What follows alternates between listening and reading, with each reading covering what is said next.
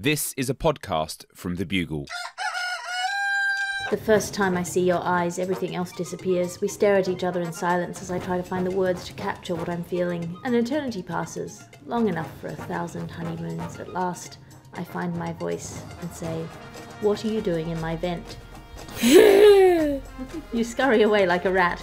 The police find no trace of you. Weeks go by, and every time I hear a sound in the night, a bump or a scrape in the walls, I think they're in the walls now, or maybe I should burn this place to the ground. The police find no trace of you. I begin to know when you're there, even before I see or hear or smell you. Once I manage to scald you with a full pot of hot pasta by accident, and you disappear for weeks. I lure you back with piles of old newspaper. The police find no trace of you. Finally, desperate and waiting for a fresh pot of pasta to boil, I ask, "Why are you doing this? What even is this?" From under the sink you speak for the first time. This is the Gargle, the sonic glossy magazine to the Bugle's audio newspaper for visual world. Hello, I'm your host, Alice Fraser. Your guest editors for this week's edition of the magazine are Alison Spittle and Pattison. Welcome. That gave me flashbacks. I used to have rats in the walls where I lived, and that very much transported me back. Did you? Yeah. I'm a f***er, yeah. I've had like a lot of vermin in my life too, and it's like, you know, you sometimes you just want to pretend you're Snow White, and I wonder if Snow White, when she sang to these animals, was just in denial about how effed up her vermin problem was. You know, I think it was just the curse that her screams came out so melodious. Yeah, it was a cry for help, just generally. Well, before we take hands and walk down the red carpet that is this week's top stories, let's have a look at the front page. Front page of this week's magazine is the Met Gala, which is a large-crested bird with a taste for fashion dressed as Billie Eilish. The theme this year was Karl Lagerfeld, and everyone dressed in a way that they hoped would go viral, which is not the same as fashion, but close enough. Did you have a favourite garment? I didn't pay much attention this week, but I do know that Barry Keoghan, who is an Irish actor who was nominated for an Oscar this year, he went in a very large blue tartan Burberry suit, and to be honest with you, I just support him in every endeavour he does. So he could go around wearing the skin of my family, and I still would be like, "Oh, go you, Barry, go Ireland." You know? You're doing great. Yeah, exactly. Lauren, are you a fashion follower? Pedro Pascal. I saw his outfit, and he had like the sort of tartan, almost like was it a kilt? I'm sure he had some kind of like skirt. It might not have been a kilt, and then like a red like shirt. And I was like, yes, I like a man in a skirt. Don't know why. I think it's very bold, and I like it. I feel like it's a man who's either very secure in his masculinity or has discarded it entirely, either of which option that I'm okay with. Yeah. I feel like more men need to embrace skirts, like skipping as well. Like skipping is seen as so girly and childish, but when you do it, it's great. And I feel the same about skirts. They're you can twirl in them, do a little spin. I feel like the world would be a happier place if we all just wore skirts and skipped. You want to go back to better days, Yeah. To when we were 8.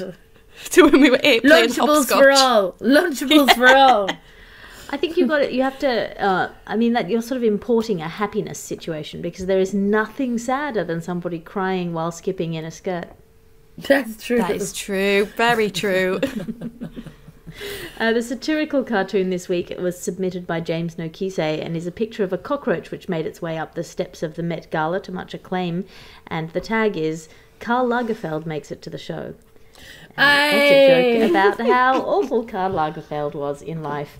I think my favourite set of outfits were all the people who just showed up while being fat, which he hated. Yeah. I thought you were making some sort of joke about he's reincarnated as a cockroach, and I was like, yeah, that seems fair.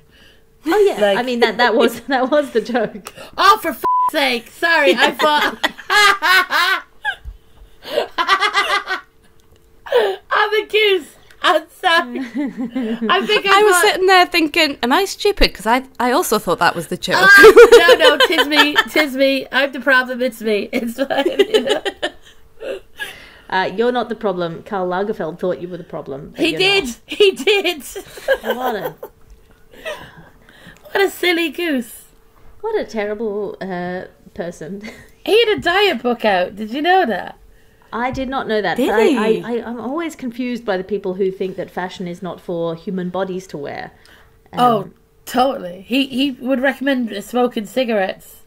Yeah. I mean, I did take that on, but like none of the other dietary advice. It's going great. Dickberg news now.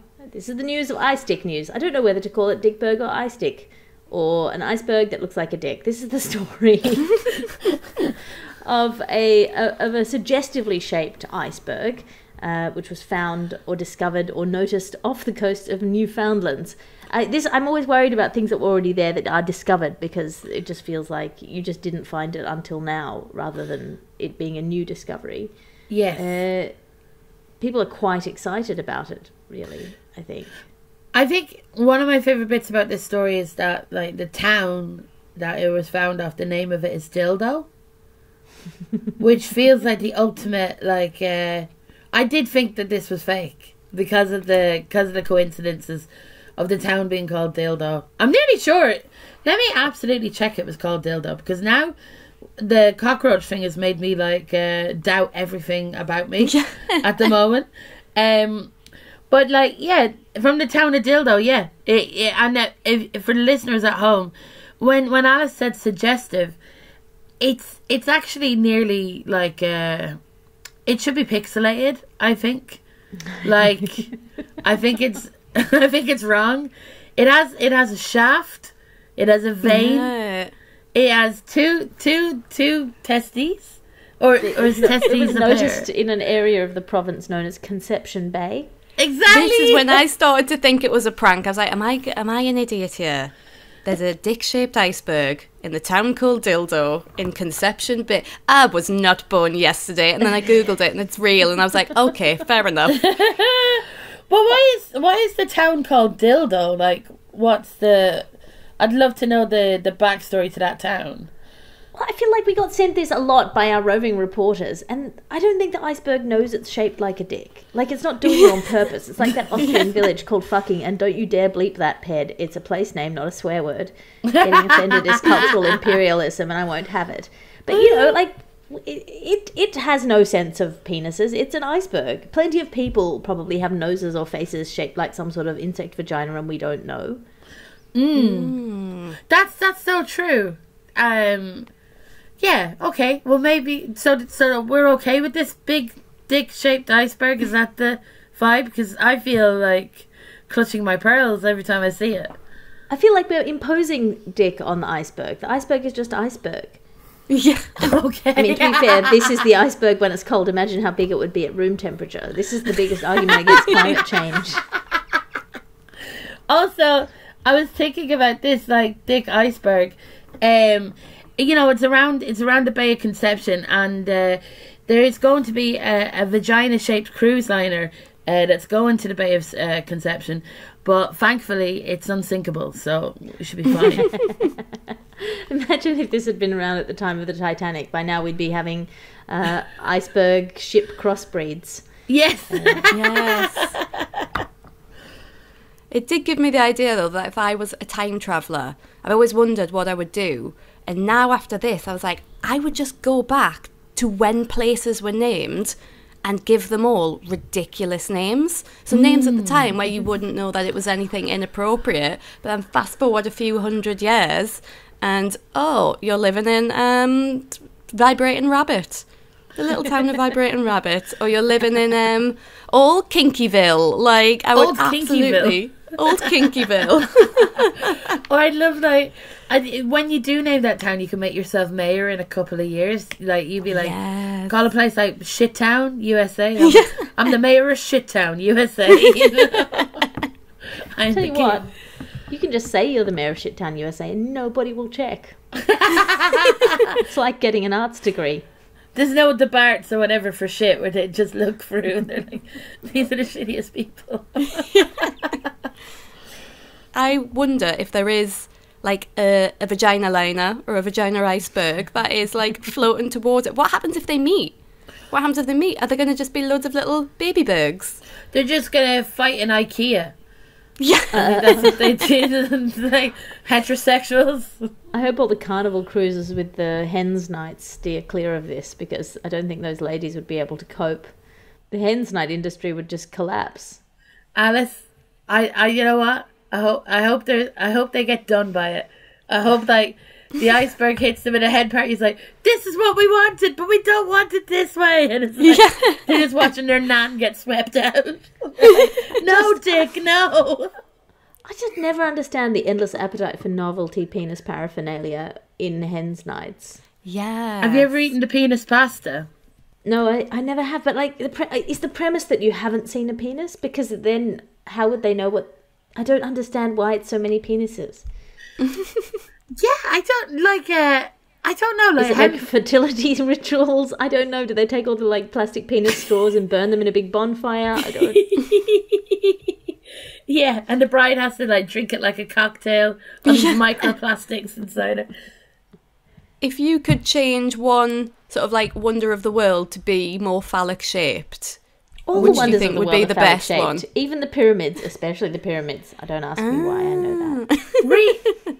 Ancient Egyptians had, I'm suggesting, ancient Egyptians had a very strange version of circumcision. I feel like Big Ben. Big Ben. Big Ben. Big Ben. It's already got the kind of right name. Oh, that's just Big Ben. And then it can just chime like that. And it's like a Pokemon. It just says dong, dong, dong all the time. Yeah. Now it's time for your ads, your ad section now, because you can't be what you can't buy. And this ad is brought to you by you, or it could be, because our ad section is now for sale. Not all of it, just a bit. You can buy ad space on the Gargle. Write to us at hellobuglers@thebuglepodcast.com and sell your soul to us for money. And by soul, I mean product. You loved breast milk, but you're an adult now, and it would be weird if you still had it, like a toy train or hope. Be a grown-up and try alternative milks, like nut milk or udder milk, which is breast milk from an alternate universe where your mother was a cow or a cashew. And why is ham so expensive? How are you supposed to afford that scone? Cost of living increases are affecting us all, but now there's a way to make being alive affordable again by going green, literally, at Give us your blood and we'll replace your blood with chlorophyll.com. Give us your blood and we'll replace your blood with chlorophyll so you can photosynthesize. No more groceries, no more grocery bills. We get to keep your blood. What are you going to do with their blood? I don't write the ads, I just read them out of my brain.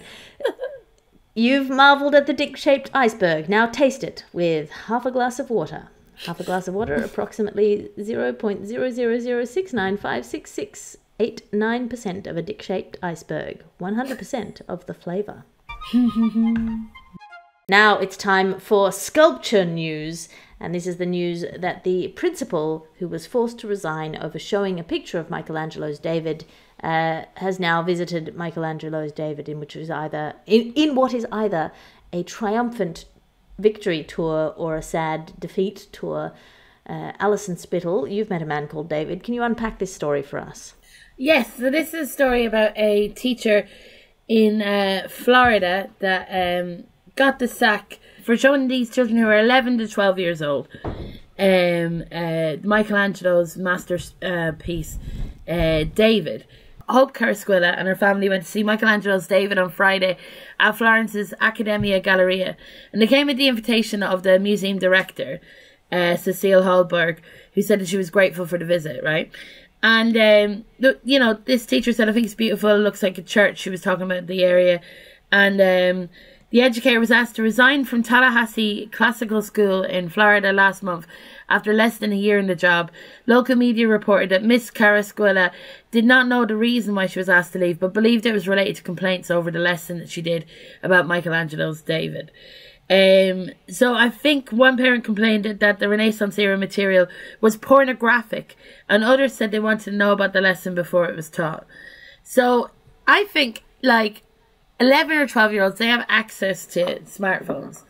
If my first view of a penis when I have a smartphone as a child is David, I think you're doing quite well. David is the stabilizers of the dick community for a lot of people. Like, it's their, you know, if you don't have a penis yourself, it's probably David, or it might have been your dad when he got out of the bath once. Do you know what I mean? And you never speak about it ever again. But, like, so it's either Dad Dick or David Dick that you see forever when you're a child. And I think it's sad that this person's been given the sack. I think people think very strong.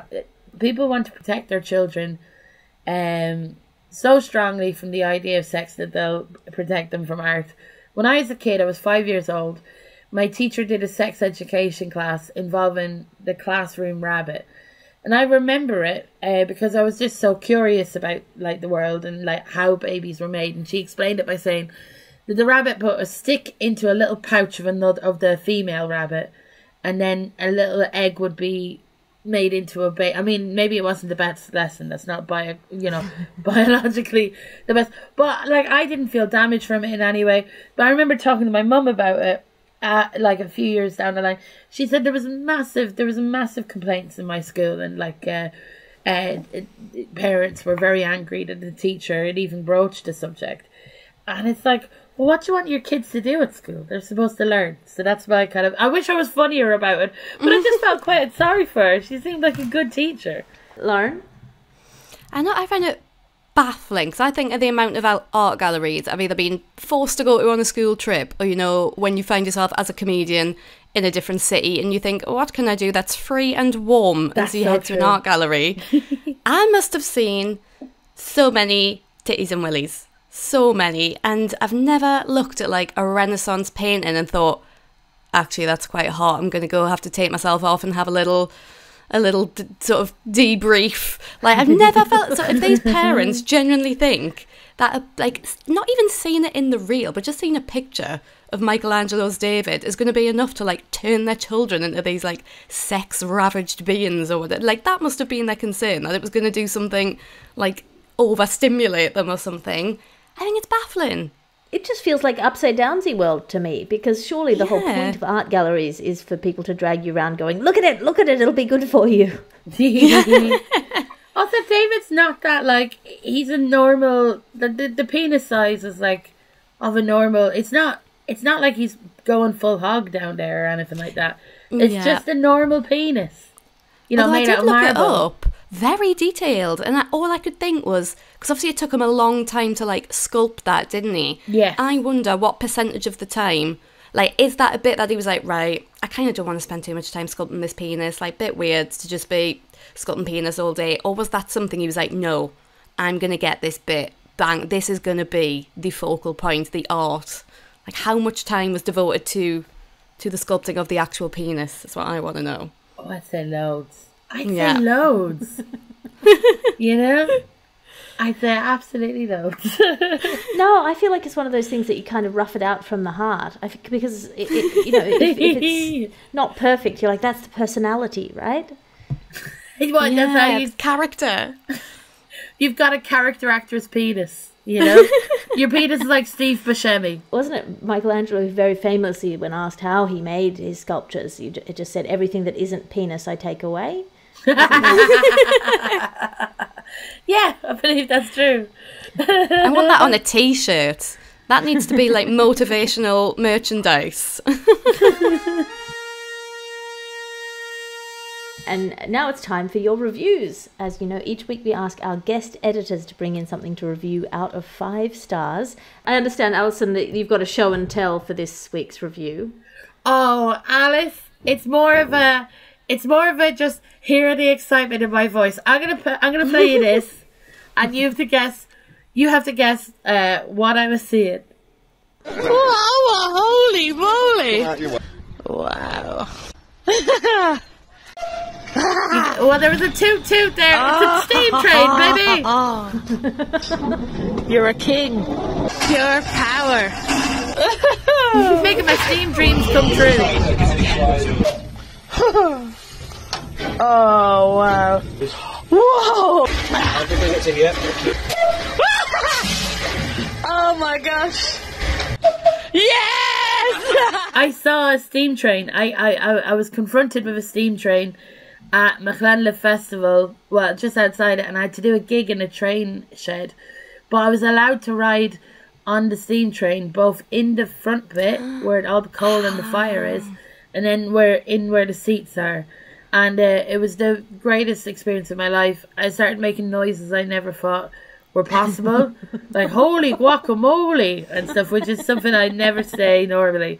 But it was incredible because the steam train. Have you ever been on a steam train, guys? No, but I would love to. Oh, well, the best thing is when they pull the brakes on it and, you know, it stopped. The train itself... Sorry. No, I realised there's more to that sentence, but I enjoyed it. Well, the train kind of can't, because it's chugging along so much and the fire is still going, it kind of pants like a dog because it's been going for so long. And it kind of, when it calms down, it makes these massive noises like, and I just love that from machinery. And there's something inside me that really wants to be chased by a steam train because, like, I think I could outrun it. And if I couldn't, I just like run to the side. I'd be fine. You know, that's how I feel about steam trains. I love them. I'm gonna try and be around more steam trains in my life. I've decided, like, it's like swimming with a dolphin for me. Except, you know, except the train isn't sentient and in pain while I'm just waving along with this like dolphin. 5 out of 5. So 5 out of 5 for the steam train. Choo choo. And Lauren, have you brought in anything for us this week? Yes, I'm giving 5 stars to Falling Asleep with the Dog.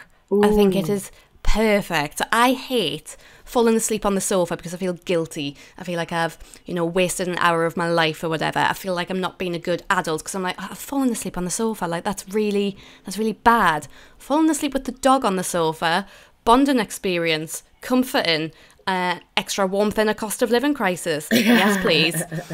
I fell asleep on the sofa with the dog last night, and when I woke up, it was just the most content I think I've ever felt in a long time, because I just woke up spooning this like a sensual real life teddy bear. He was happy because he just had some great bonding time, some serotonin. I didn't feel guilty because I was like, I'm actually enriching my dog's life right here. 5 stars. Falling asleep with the dog. No guilt. No guilt. Amazing. Just pure bonding. I love it. And does your dog snore or anything? Like, what kind of bed partner? Goodness. So he does snore, but apparently the other night, I didn't hear this because I was spark out as well. My boyfriend apparently lay awake listening to the dog snore so loudly that he thought the dog was in the bed. He was prepared to wake me up and be like, I've told you, Lauren, the dog can't come in the bed. The dog was in his bed on the other side of the room, but just absolute full. For a dog so small, he has got some big boy snores in him. He loves it. But I like it when he snores because I'm like, well, he's obviously comfy and happy and he's dreaming of dog things. I don't know what he dreams of. Probably a better life. No. When I snore, people are like, do you have a medical problem? Because I snore and I like cut off very quick and they're like, she's not breathing. She's not breathing. So I like to sleep and make everybody fear. That's my kind of thing. Like a newborn baby. That's how you know you love them. Yeah, You spend your first 3 weeks in absolute terror that they're about to die. So, Alison, maybe this is just a sign that you're very loved. I am. I am. And now it's time for our third penis-related story of the week. It's been a very penis-heavy set of stories that have been sent in by our roving Gargle reporters. I don't find them, but people do send them to me. This is the story that a Dutch court on Friday ordered a man to stop jizzing. Well, specifically to stop donating his sperm. He had allegedly fathered between 500 and 600 children. Real sort of Attila the Hun vibe there. And he's been ordered by a court to not donate any more semen to clinics. We're full. As we say in Australia, off, we're full. So he's going to have to do the rest of it manually or penisually. Oh my god. Oh my god. Has anyone told this man that, like, he can get free pornography on the internet? He doesn't have to go to a clinic. He can, like... He can wank on his own time. He doesn't even need pornography. Like, you know, the imagination is fine. He must be really into clinics. He must be really into waiting rooms, into the admin. That must be foreplay for him, you know? Well, I mean, this is not his first infraction, if you can call it that, because in 2017 he was banned from donating to Dutch fertility clinics where he'd already fathered over 100 children, and then he continued to donate abroad, including to Danish sperm banks and other countries. So he's an international criminal. He's spreading that seed all over. I do think there's maybe a conspiracy going on, though. Because I don't know if you saw, but they've asked him to write to the clinics abroad to destroy the samples they've got. I'm thinking, is his seed just too powerful? Like, do they know something we don't? And are they like, no, we must destroy all evidence. This man cannot breed. It will create like too powerful an offspring. The world is not ready. Get rid of all his samples. His offspring is his offspring's offspring, because at this rate, you won't be able to marry anyone your age. Exactly. He's going to be responsible for a whole generation of Dutch children not being able to date because they're like, there's a strong chance we're related. Yeah, they'll be like, oh, Jim, I see you as a brother. No, literally, I've looked up our DNA. We are brother and sister. You know, he's trying to sibling zone all of Holland, you know? What a terrifying thing to do. And that's not a healthy person, I don't think. I mean, psychologically speaking, I don't think that's a healthy person. I mean, seminally speaking, must be very healthy. I mean, that must be, he must be hoarding it. Like, it just... Yeah. But I know they've said they're going to fine him if he does it again. Imagine if it gets to the point where, like, he just ignores all the fines. He's like, I don't care. You can't stop me. I'm Miley Cyrus. I can't be tamed. Yeah. And what if he ends up, like, going to prison? Can you imagine going to prison because you've jizzed too much? Like, I mean... imagine that being the reason that you're sent... What are you in here for? Well, I just couldn't stop donating to sperm clinics. Now all of every Dutch person is related, and here I am. Just as soon as he hears the click of like a little medical jar, you know, for any kind of sample, bang, he's in there, gone. Putting the P into philanthropist. Well, I think anytime I'm asked by a doctor to do, you know, like a wee sample or something, my entire body just goes, oh, we've forgotten how to do that. Wee on command, no, couldn't possibly. I'm quite impressed that he doesn't get like the stage fright and he's just like, yep, wham bam, in the pot, no problem. I'd get scared. He's probably not had the touch of a human in quite a while. I think he is attracted to those sample pots. Yeah. Like, I think that's what it is. And he wants like a socially acceptable way for him to, you know, fuck a sample pot. And I know you bleep it out, wait there. For him to make love to a sample pot. But is that better as a thing? Like, to make sweet love to sample pots and stuff. He must be. I mean, how good none of us have donated sperm. No. But do we know? No. Do we know what the process is like? Like, I want to know the ins and outs. I want to see a vlogger talk about donating jizz like they do about going to Disneyland. You know, here's the queue. You know, get ready with me to come and donate. Well, it's an odd mixture of sort of arrogance and self-doubt, which says, I would make a great father as long as I'm not involved. But I'm wondering, he must think he has great attributes. Like, yes, but none of them are sticking around and looking after his children. Yeah, I know a few of those. Oh my gosh. Well, I'm sure he's made some families very happy, so, you know, mixed bag, as I call his testicles. It's a mixed bag. Now it's time for your IVF news. This is the one counterbalancing story, which is the story that China is weighing up whether it ought to give single women IVF access to things like sperm banks. And we're not talking to this Dutch man about it, lest he repopulate China. But they're trying to slow their demographic decline in China, and they're suggesting that they might allow single mothers to exist.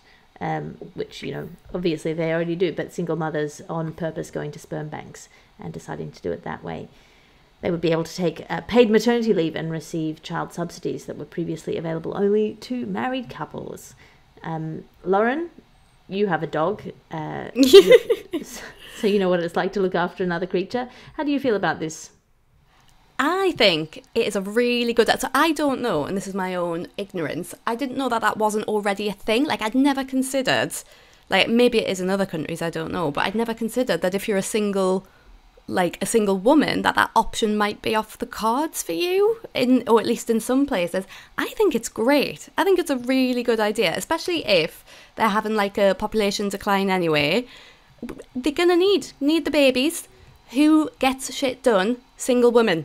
Single women. They will carry out that task. No problem. They'll get it done. They'll get it done quickly, efficiently. I think it's and it's very empowering as well, I think.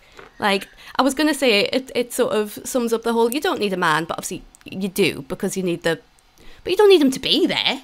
That's great. Yeah. As like, what's interesting about this is like that China have had the one-child policy for so many years because of the massive increase in population, and now they are now they are worried about, you know, looking after the people that are older.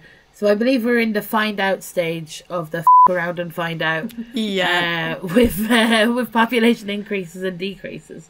For me, I was thinking, like, as you said, Alice, like there is one solution, and that guy needs to emigrate from the Netherlands to China. There's how many billion people are in China now? I think it's like over 1 billion. I think there's quite a lot of people there. So yeah, it's good that single women are able to get IVF and maternity leave. If I'm being frank, they should have got paid maternity leave before that. Like, you know, if you're only entitled to it if you're married to get paid maternity leave. So you're already like, it's nice that like China isn't punishing single mums. That's great. I think it's fantastic. I think it's a fantastic news for everyone except the one man who's now been banned from donating sperm, basically. Yeah.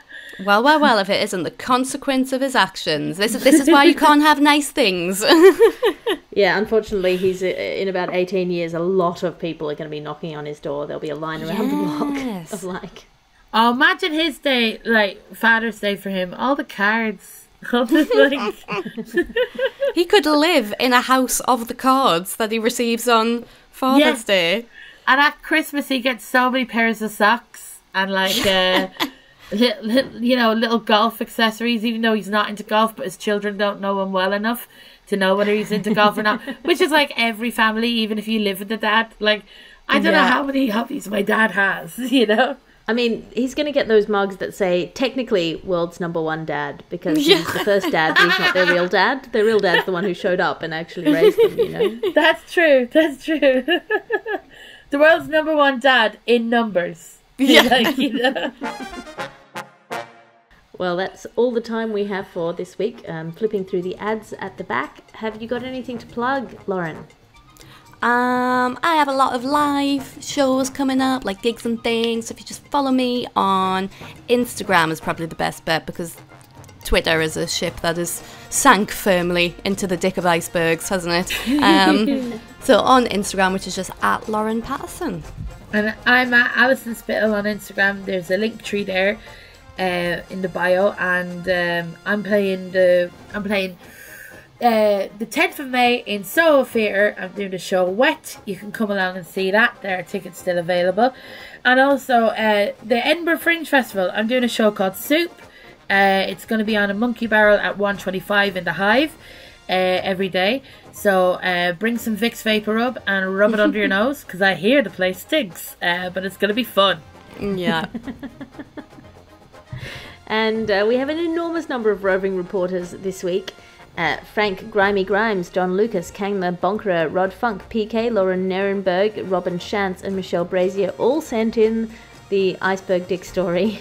Wow! Sea Lips sent in the Michelangelo's David story. John Taylor, Kang the Bonkerer and Henning Struck sent in the Jizz King story. So if you would like to counterbalance this wave of dick-based stories, you can tweet us at Hello Garglers with any stories you'd like us to cover here on this august publication. Also, we have a Gargle live happening in Edinburgh on the August the 15th and the 22nd. If you would like to come to watch the Gargle happening in real life, go to thebuglepodcast.com/live. We will have memorial batteries for you to eat. I can tell you, when you said Jizz King, I was like, Jizz King, that's a high street eatery I'll never visit. I think it's next door to the sperm donation bank. I'm Alice Fraser. You can find me online at patreon.com/Alice Fraser. It's a one-stop shop for all of my stand-up specials, podcasts and blogs, as well as my weekly writers meetings. If you'd like to join a writers meeting with me at patreon.com/Alice Fraser. And this is a Bugle podcast, an Alice Fraser production. Your editor is Ped Hunter. Your executive producer is Chris Skinner. I'll talk to you again next week. You can listen to other programmes from The Bugle, including The Bugle, Catharsis, Tiny Revolutions, Top Stories and The Gargle, wherever you find your podcasts.